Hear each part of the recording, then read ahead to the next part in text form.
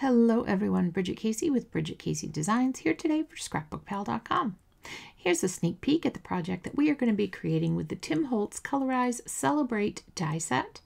We're going to go ahead and we're going to use those two balloons, and I thought we would use the balloon string, but we didn't end up doing that.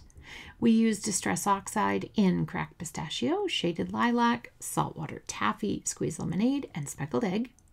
Some VersaFine Clair Nocturne ink, Shimmer powder in Lunar Rocket, as well as some clear embossing powder from Lawn Fawn that I did not show. Some Distress Watercolor Cardstock. We'll use a Distress Sprayer. And the Pink Fresh Studio, My Favorite Things to Say 2. We actually end up using 2 sentiments from this set. So there are all our supplies we're going to be using today, just kind of wiggling them around so you can see one frame. So now I've got my puppy pad down, I've got my Distress Watercolor cardstock, and I'm applying the Lunar Rocket, and I'm spraying it with water. So I'm putting pigment and spraying it around. I did with a paintbrush and tried to move it around some. I just want a really light gray tone. I went really soft and pastel today. So I just wanted something on the background, and I'll show you, it's not very different from where I started, but it's in real life, you can see the difference. I will show you the original Distress cardstock here and our panel. So you see there's ink on a palette, and I'm die cutting the balloons. I had an idea. I smushed all the inks onto one palette, and that didn't end up working great. So I'm going to skip that. So I'm die cutting the balloons, and we will cut to where the balloons are all die cut in just a second because it's boring to watch die cutting after die cutting. So we have all our balloon pieces, and I started with Cracked Pistachio, then Shaded Lilac, and rubbing them in there. Then I did the Saltwater Taffy, which you can't see, I apologize. And then I decided not to do it that way. So I started doing it with one ink. So I put Squeezed Lemonade down, sprayed it, and I'm dipping my balloons in, wipe it off with a towel. Now I'm going with Speckled Egg, wipe it off, Shaded Lilac, put my balloon in, and then wipe it off. And then we're gonna go with Saltwater Taffy, and then wipe it off. And then now we're going to heat set them because we're going to adhere these together. Now you could use a darker layer for one of your layers. I used basically what I got by using the water. So we're using thin 3D foam squares on the back of the piece that has the cut. Then we'll remove the adhesive and line them up on the bottom layer. These thin 3D foam squares are the magic. It gives a little bit of dimension and allows me to have more dimension later because it's not a huge amount. They're a nice size. Now we're going to go ahead and stamp our 2 sentiments from the My Favorite Things to Say 2 set with the VersaFine Clair Nocturne ink. Then we'll go ahead and we will heat set with some Lawn Fawn clear embossing powder. We'll heat that up. I like to heat from the back. I think I get a nice smooth result that way.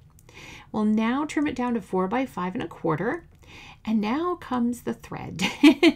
So I thought that the thread it added to my softer look as opposed to using the cardstock balloon strings. I wanted to be able to tie them all together at the end. And I honestly, when there's a balloon, I like thread for balloon strings. I can't lie. I can't joke. I can't kid. I got to be honest here. Keeping it real. Got to have the thread with balloons. So I'm going ahead and I'm tying a knot, just a plain knot, twice, and I'm using my tweezers to help me pull that through here and there, as you can see. And once you have those all trimmed and tied, then you can start to lay out your arrangement. So I'm laying them out. I tried to keep the Cracked Pistachio and the Speckled Egg away from each other because they were very similar. I was surprised how similar they were in color. The Speckled Egg is the top and Cracked Pistachio is at the bottom. Now we're going to use Barely Art glue to glue down the Squeezed Lemonade. Then we're going to look at the Speckled Egg and the Shaded Lilac. We're going to glue the Shaded Lilac one down first. Then we're going to add glue just on the sides of the Speckled Egg balloon, and that way it will hold it up with the other balloons there. So I'm going to pull the strings, and I'm going to use some like tape, like washi tape, to just hold them in place so they're not everywhere. Now I have my Cracked Pistachio and my Saltwater Taffy. So I'm going to put a foam square on the bottom. These are the regular sized ones. And then glue on the top to hold it in place perfectly. I want it to look like I'm holding a beautiful arrangement of balloons for my dear friend this card is for.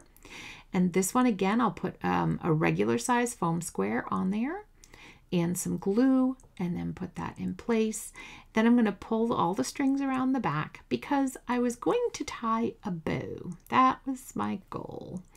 So as you may be able to tell where I'm saying that was my goal, it did not happen. I even used my tweezers.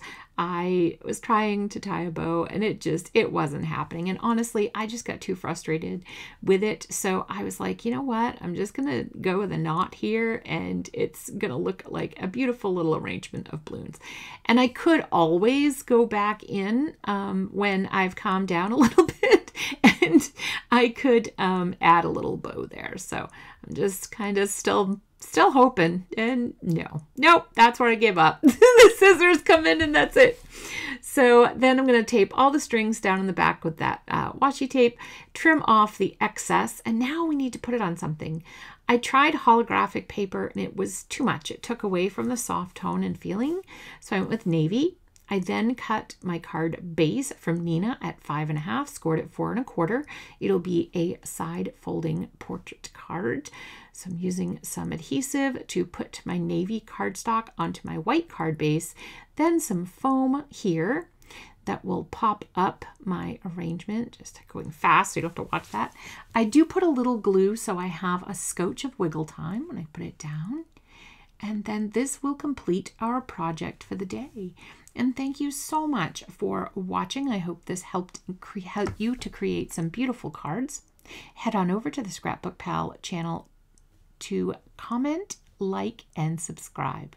We can't wait to see you for the next project. Have a great day.